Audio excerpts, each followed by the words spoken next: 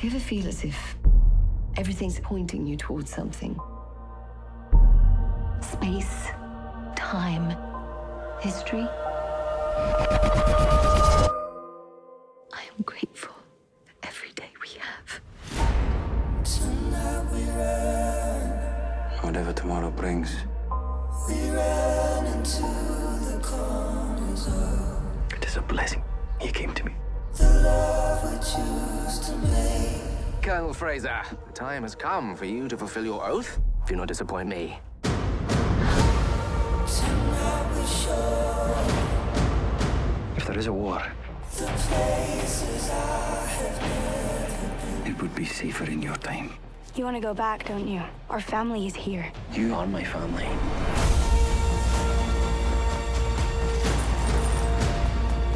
If I am to keep people safe here, I need to know what's causing their illnesses. Isn't this playing God? I swore an oath to the crown, but I will not stand by and watch my kin killed. People consider this to be the spark of the American Revolution. If we stop this fight now, America will never become America. Promise, Jamie. Promise me you're coming back. I swear it.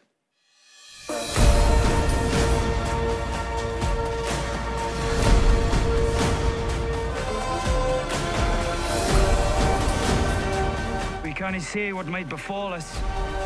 Just as you give me your word, I give you mine. Stand by my hand.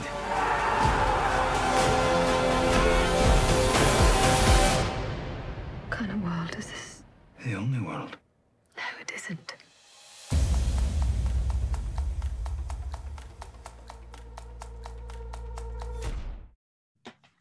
Hi, I'm Kate Hahn from TV Guide Magazine. Welcome to the WGFestival. Today, we are talking to Outlander executive producer Matthew B. Roberts. Matt, thanks for joining us.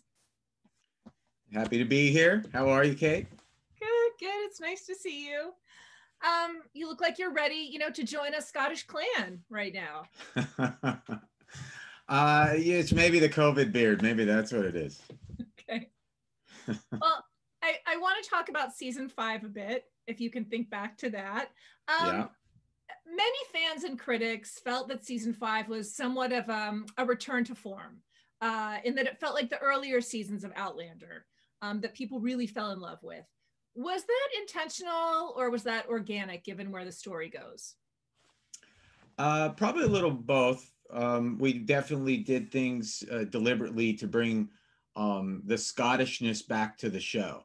And I think, we're talking with the designers and the cast and the writers, we wanted to bring that element back and because one of the big things we'd always talked about in the early seasons was that Scotland was one of the characters, and we didn't want to lose that completely. So I think maybe in maybe season 4, we focused so much on the American colonies that we lost that a little bit. And so we got back to what we would say our roots of Scotland, and we just tried to drop that in throughout the season, what we called the Scottishness of the show. And what is that Scottishness to you?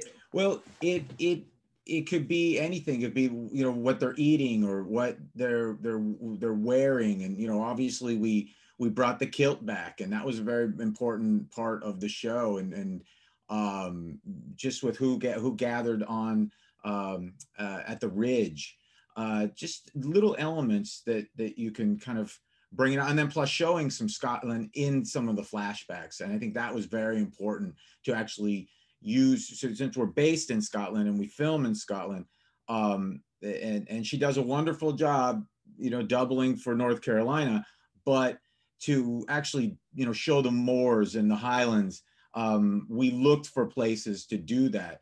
So rather than just talk about, an example is Jocasta in the flashback when she lost her daughter, rather than just talk about it and tell the story, we showed that. And that was a way of bringing the Scottishness back into the show. And you also brought it back in things like Jamie really sort of becoming a laird again, and having that fiery cross to burn. Exactly. And you know, we opened the season, he puts the kilt back on.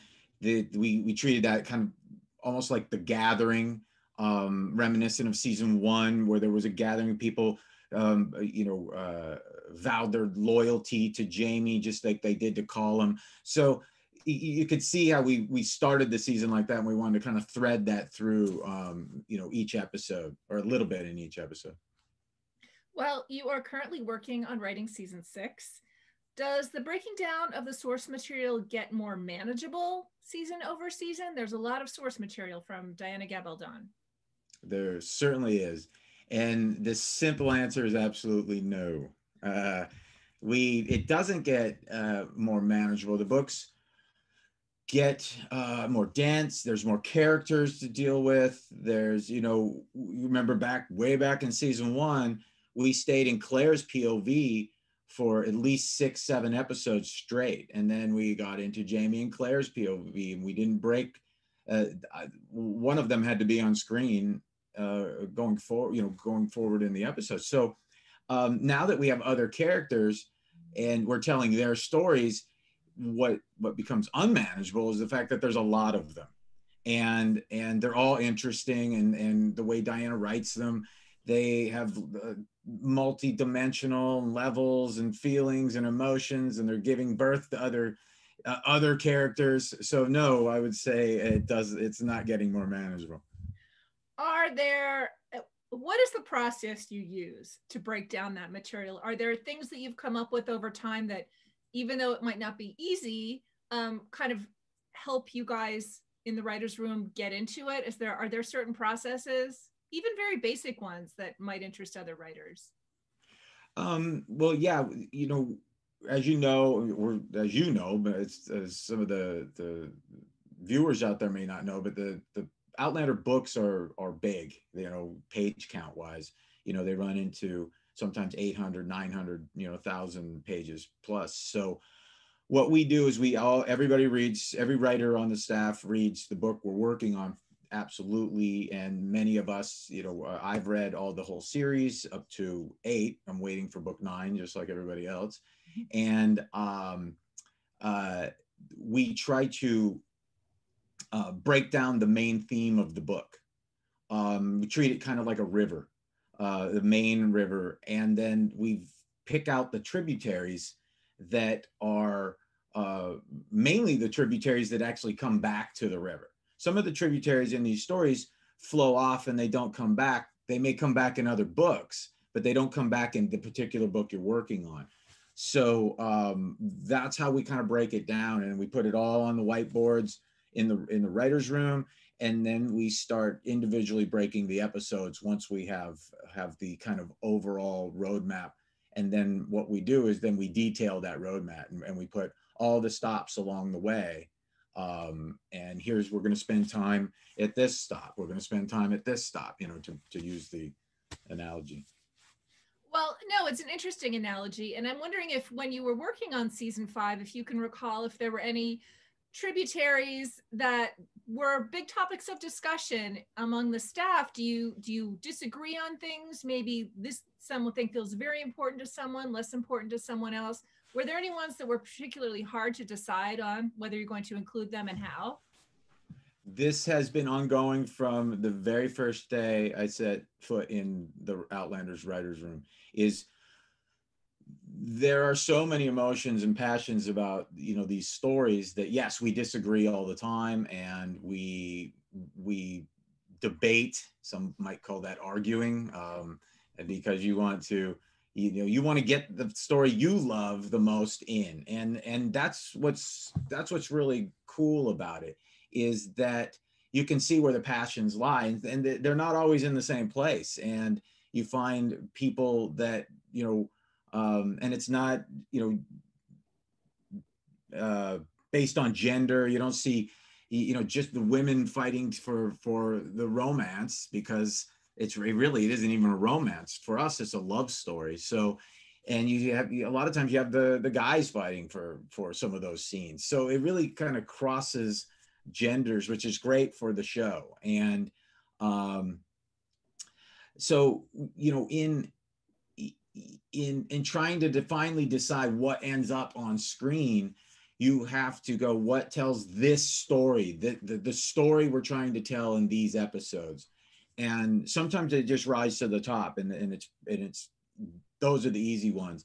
It's the additional ones that you have to go, okay, this doesn't tell that story, so we have to pull it out. And it's hard. It's never easy. But you also don't just go, we're never telling that story. One of the nice things about the books are that Diana bounces around in story, and that frees us up to do the same thing.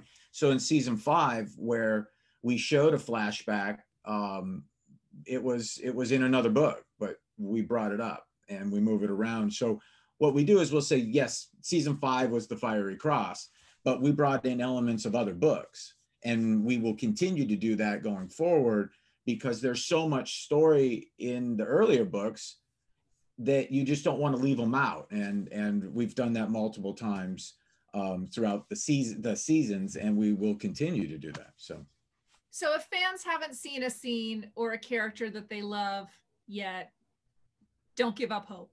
They might appear. Don't give up hope. Okay. They don't, because their favorite scene just might be my favorite scene, and I've been dying to find a place to put it in. And I can tell you, right, I'm not going to actually tell you what scene it was, but there was a scene from an earlier book that I absolutely loved, and we couldn't fit it in one of the earlier seasons, and I was trying desperately to get it in to season 5, and it was just actor availability that we just couldn't do it. We couldn't fit it in. And that's one of the things that I think that it's hard to convey to the fans, the audience. I'm sure other members of the WGA understand this very, very, clearly, is that we deal with real actors that have lives and have other commitments. And Diana, when she brings a character back into a book after a year or two layoff, maybe you're separated by 2 books, it's easy. She can just write it in. Whereas we have to go and find the actors, see if they're available. And, we try that quite often, and sometimes they're just not available. So we have to kind of go away from, and that would be one of those tributaries that we would have to go away from. So we'd investigate, see if we can find the characters to bring back, or the actors to bring back to bring the characters back to the story. And we just can't. And so that's one of the biggest, kind of disheartening things. Okay. Well, it's also a series where the episode order varies from season to season. You don't always get the same number of episodes. So how is that decided? And do you feel like a longer season order gives you more freedom to dive into subplots and characters that a shorter season just wouldn't have time for? Well, yeah, that's decided by the, studio network. Yes, the simple answer is yes, it's easier to fit more story in more episodes, and it makes us focus more when we have 12. That's for sure. You have to really go, this is the important storyline, so we have to stick to it. Yes, it's sometimes you have to leave out some story that you really love because you just don't have time for. And ultimately what that means is you don't have time to film it. And so that it is, it's the easy answer again is it's disappointing because you want to give everybody everything they want. But it also, what we learned when we made season 1, when we made 16, is this is a very difficult show to make. It is, every episode feels like a little independent movie. They're big, we're outside, we're in the weather, we don't have standing sets for very long. It's, and I'm not saying it's easy to make a hospital show or a legal show or a cop show. I'm not, every show is difficult in their own way. But when you have home base and you can just run story through the ER, or you can run story through the courtroom, it makes it, I think, less challenging than when you have to go outside and you're in the Scottish moors, or you're walking through, the Smoky Mountains or the Blue Ridge, and that's your whole episode. That becomes tough to manage over a course of, 10 to 12 months, because that's how long it takes us to film. So Well, so that's interesting. When you're in the room, you might have envision a scene between two characters, and you might envision it taking place in a certain location, but is there a discussion even in the writer's room, like, we're not going to be able to get that extra location, let's place this conversation here? Does that kind of thing affect how you put the script together? Well, it not initially. So initially we write, just write, be big, be bold, write anything you want, write what's in the, take the locations from the book, use all of it. And then we get together with our production team and we talk about, there are just some things you just know you're not going to be able to do. And it's just because of the cost of, say, visual effects or the time it would take to build those visual effects. And you just can't do it. Like one of the big things in season 4 was Jamie fights a bear, and you just go, yeah, you can't do that. We didn't have the time to build that out in visual effects, or to literally train a bear that we could put safely next to Sam. You can't. That is more movie, where you can spend months and months and months and months doing that kind of thing. Well, we couldn't do that. So there are moments where you go, yeah, literally we can't do that. So how do we keep the essence of the book? How do we keep that feeling? Because a lot of times when we know we can't do what's in the book, the brief and the mandate, certainly for me to the writers, is I want the essence of that. I want the audience to feel the exact same thing if we can get there. And so then that's the way you would write that scene. So, but that always was a challenge, and it will always be a challenge, considering how much we move around and the story moves, and, where we're going. And in 6, we got wars coming. There's always a war coming, it feels like. So, wars are tough. War is hell, as they say. Yes, it is.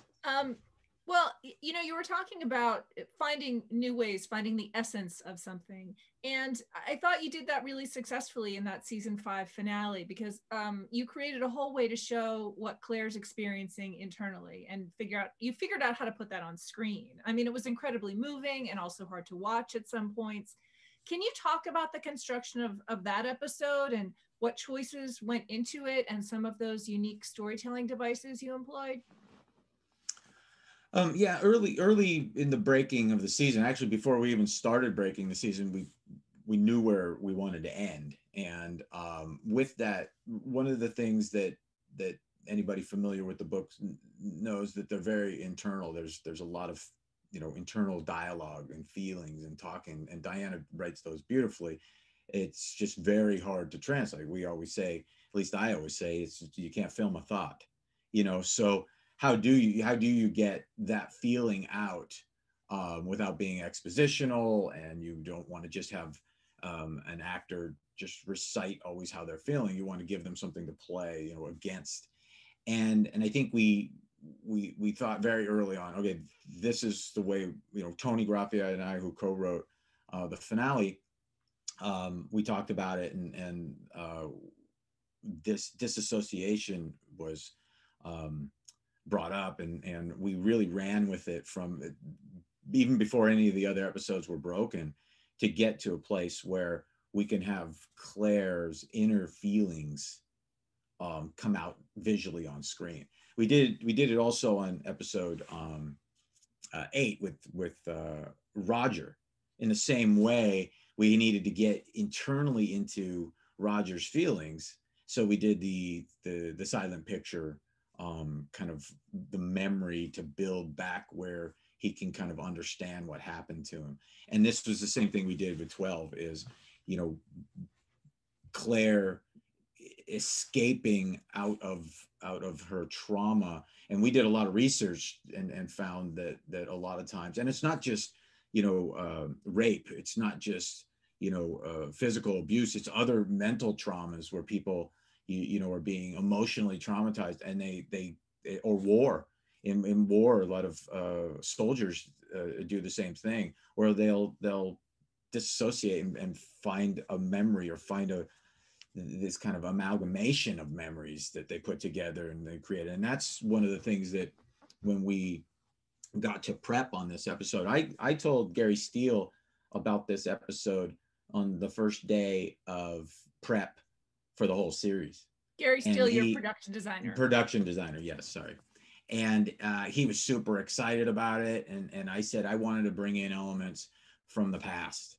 I don't want this to be, you know, a real life memory where everything's exactly the, you know, right. I said, and I want it to change as the story goes. So every time we go into that, what we would call them is dreamscapes, you know, dream escapes, you know, she's getting out into her head. And I said, I don't care if there's continuity. I want them to be different. I want something pulled in from Lollybrook. I want something pulled in from the Boston apartment, anywhere that you feel appropriate. And what that did is created a bunch of Easter eggs, and it just kind of built over the prep of that particular episode. And we actually deliberately do that anyway over the course of a season.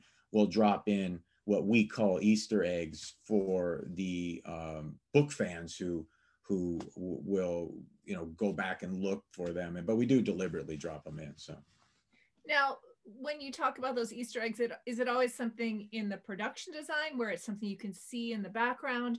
Or is it a line that refers to something that you might not be exploring? Kate, if I told you that, it wouldn't be an Easter egg and you wouldn't have to hunt for it now, would you? That's the fun of the Easter egg. You have to go and hunt for it. So yes, a little of both. I think we try to find very iconic lines. We try to find, you know, the objects and props and you know, just anything we can, even a location that is reminiscent of something that was in one of the books. You know, we search it out. You know, we really think that's part of the fun of Outlander.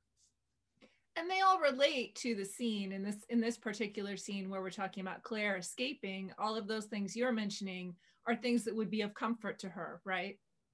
Well, that was the idea, is that these are the things that she's, you know, she's cloaking herself in her family. She's cloaking herself in what she imagines as a time of safety where everybody's protected in this house. Early in the season, there's a magazine that Claire picks up, and on the cover is this modern house that is in the memory.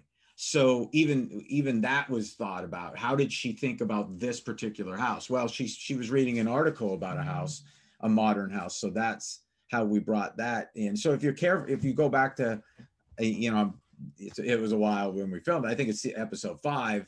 The title card is Claire's hands looking at a picture of the actual modern house we used to film.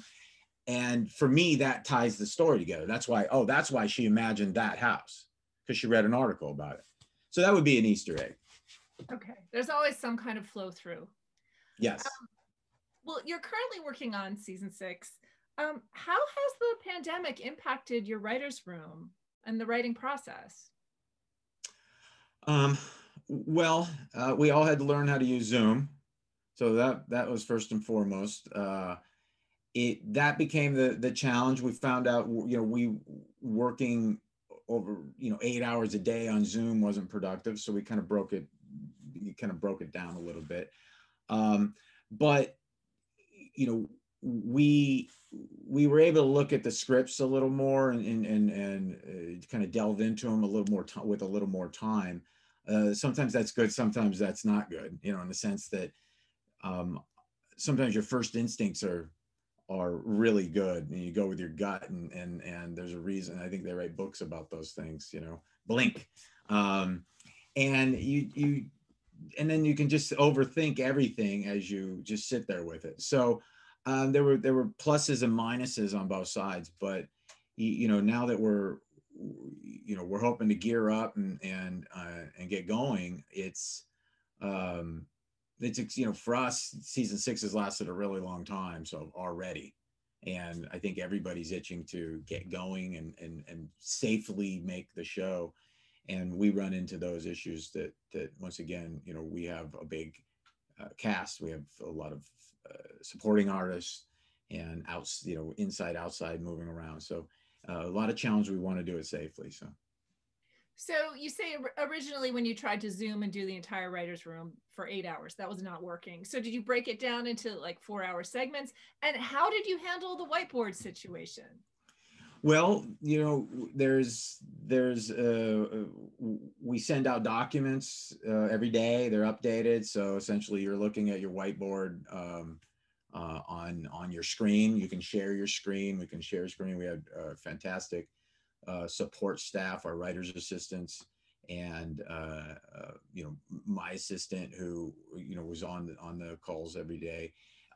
They kept everything up to date. We couldn't survive without them. And we did originally try to do a longer day, but it didn't work. So I mean, that didn't last very long. So we broke it down into a few hours in the morning, and then you take a break, because we found that you also had to exist in lockdown and COVID. So where a lot of times you would be able to just grab a bite to eat on the way home, well, you couldn't do that anymore.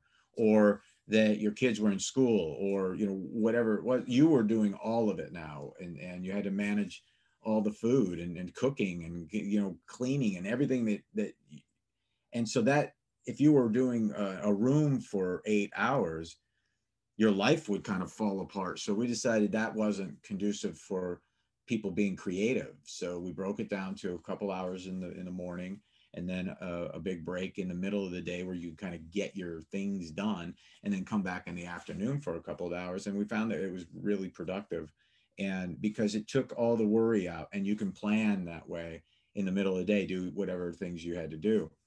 I think that for us on Outlander, when we allow people to kind of live their lives, they're way more productive, and then trying to just lock them down in a room for a Zoom room for, you know, 8 hours a day.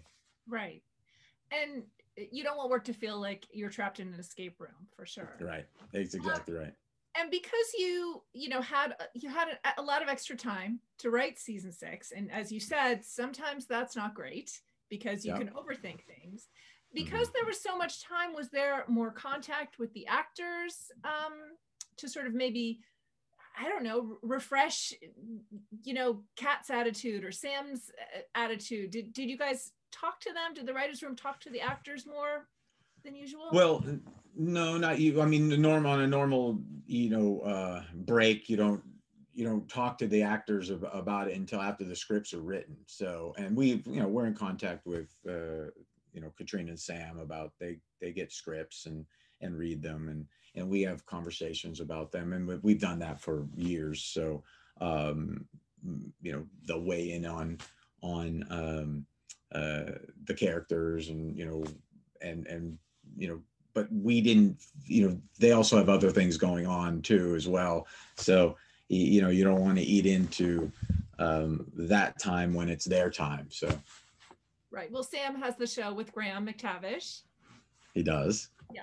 And a book and a whiskey company and a lot of other things. And Katrina does. He's a busy guy. He's a busy guy. And Katrina's also, you know, Katrina's keeping busy. I know she's making a movie, or she was, and it might be done now. And so, you know, they had other things that they were doing. Plus, just live their lives in COVID as well. You know, I mean, I think early on we found that it was very difficult to just block the world out. You know, there's a lot going on in 2020.